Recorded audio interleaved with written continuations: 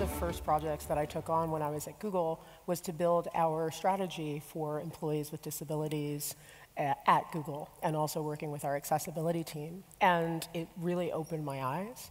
And I think one of the challenges that folks in the disability community face, and I actually like to say it's people of different abilities, so that we focus on what people can do, as opposed to focusing on what they can't do, which is that people are very blatant about their biases, about what blind people can or cannot do, or what types of things people with physical or other disabilities can or cannot do.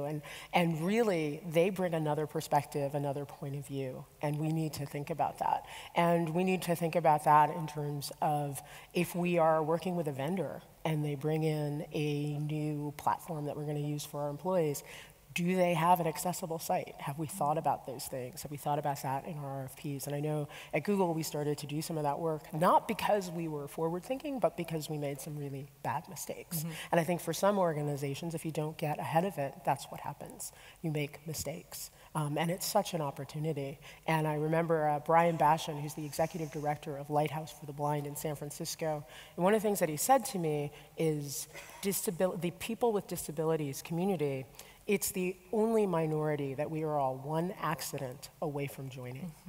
And so we need to think about that. And also, if we think about the graying of our workforce, right? A lot of the things that universal design promotes actually help us as we get older.